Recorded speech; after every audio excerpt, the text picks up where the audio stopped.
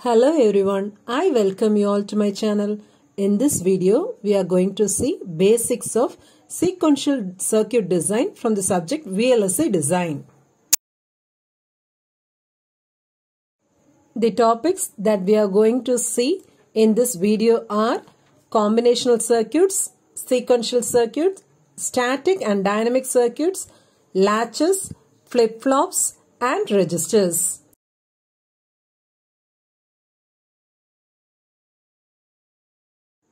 First, let us see what is combinational circuit. So, combinational circuit means here the output depends on the current inputs alone. That means it does not depend on the past values or future values. Therefore, the combinational circuit does not have any memory. So, the important building blocks of combinational circuit is logic gates. Next, let us see what is sequential circuit. So, sequential circuit means here the output depends on the present input as well as previous inputs. So, if it depends on the previous inputs means then the meaning is it has memory. The best example for sequential circuit is finite state machines and pipelines. Normally, these sequential circuits are built using latches, registers or flip-flops. So these sequential circuits are sometimes called as memory elements because it can able to store the data. So that data is called as tokens.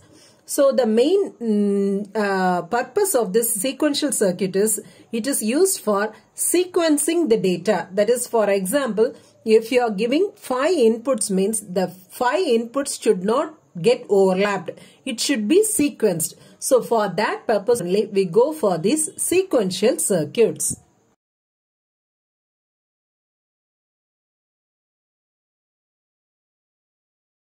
Let us see what is static and dynamic circuits.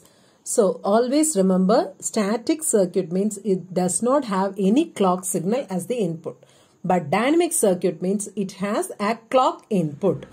The best example for static circuits are complementary CMOS, pseudo-NMOS or pass transistor logic. Then dynamic circuit examples are domino logic. So if you are using static storage, that is static circuits means it definitely have feedback to retain its output.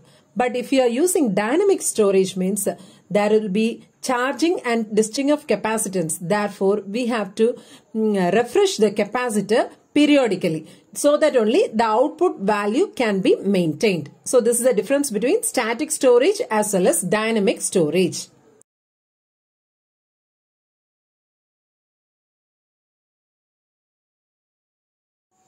Next, let us see what is meant by latches. So latches means it does not have any clock signal. It is called as asynchronous device because it does not require any clock signal. Also, if you want to trigger a latch, means we have to use level triggering. Level triggering means here you can see a pulse waveform. This is the low level and this is the high level and this is the rising edge and this is the falling edge.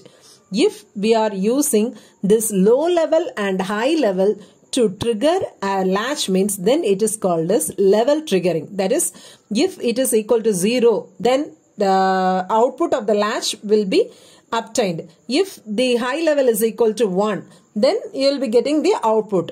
If it is in between low level and high level means the latch will not be triggered. So this type of triggering is called as level triggering. So in latches we can use to store a single bit of data.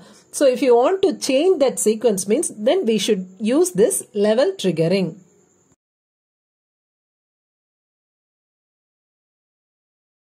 Next, let us see what is meant by a flip-flop. So, latches means we won't give any clock signal. But in flip-flop, we will be using clock signals. So, it is a synchronous device. If we are using clock signal means then definitely that device is a synchronous device. So, unclocked flip-flop is also called as latches. So, here in flip-flop, if you want to trigger the flip-flop means we have to use edge triggering method. In latches, we have to use level triggering. Here we have to use edge triggering. Edge triggering means during the rising transition, that means when the signal goes from low value to high value. Otherwise, during the falling transition from high value to low value only, we can trigger the flip-flop.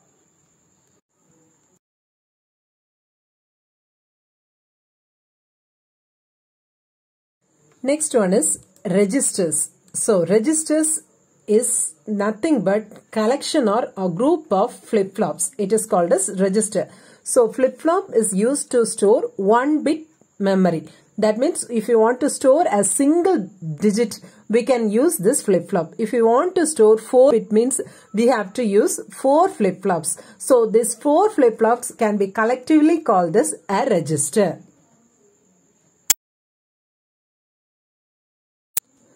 I hope you all have understood the basic concepts of sequential circuits. So if you like this video, kindly subscribe my channel and share with your friends.